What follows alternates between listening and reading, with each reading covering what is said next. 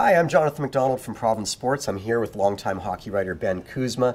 Ben, Tuesday, 4:30, the Canucks play their 7th game in a long 7-game road trip. They're in Montreal to play the Canadiens.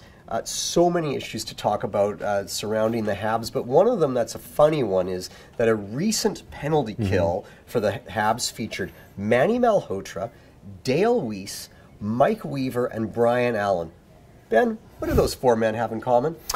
All former Canucks, and of course Manny Malhotra will win a face-off for you. Mike Weaver can fix your laptop. He was really good with the electronics.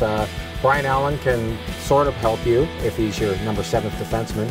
And Dale Wiese, well, he's Bobby Orr or Daniel Sedin on certain nights. Interesting play there, but it speaks more to what we'll probably talk about with the GM Bergevin there, making some really prudent moves in Montreal.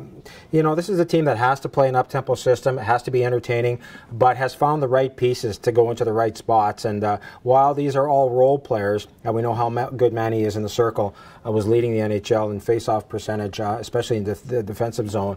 They're playing roles. They're key. They're parts to a puzzle in Montreal that continues to evolve. And people keep looking at the Eastern Conference, saying who's the best team. Montreal has to be in the mix. Maybe it's not the best team, but they're going to be in the mix. Okay, you mentioned the GM, Marc Bergevin, making astute moves even early in the season where he's cleared cap space for next year. He's got cap space for the trade deadline as well. So here's a guy who's obviously looking toward the playoffs and thinking, what piece can I bring in, in the last quarter of the season?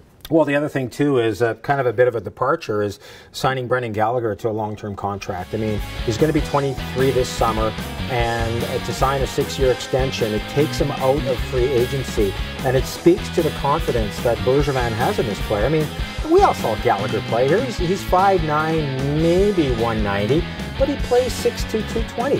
And like I referenced the other day, to me, he's kind of like Russell Wilson in the NFL. He is making GMs and coaches think twice about who they draft. It's a 5th-round draft pick. He will go to the net. I mean, I saw him battling with Zdeno Chara. He's a pit bull, but there's a skill level attached to that. And the fact that he was able to get a 6-year contract with a 3.75 cap hit, and it's front-loaded. He's going to make his money in year 1 and 2. It's $5 and then it's $4 million. So good on him. But I think the interesting thing there in Montreal is that they're not only prepping a team for today, they can already see where the game is going and who can play the game. Montreal probably has more small players than any team in the league. It's a speed game. It's going away from the fighting and the bullying, and Bergevin is smart enough to be ahead of that on the curve, and good for Gallagher. He's going to be there long term. And last thing, you mentioned, of course, the prominent Vancouver kid in Brendan Gallagher, but their other key BC player, of course, is Carey Price. Yep. The other day when you and I did a video talking about the Pittsburgh Penguins, you felt that the Pens couldn't win with Marc-Andre Fleury. Can the Montreal Canadiens win a Stanley Cup with Carey Price? Absolutely. I think that he's the difference. I think what's happened is he's understood what it means to play in Montreal, to be in that fishbowl.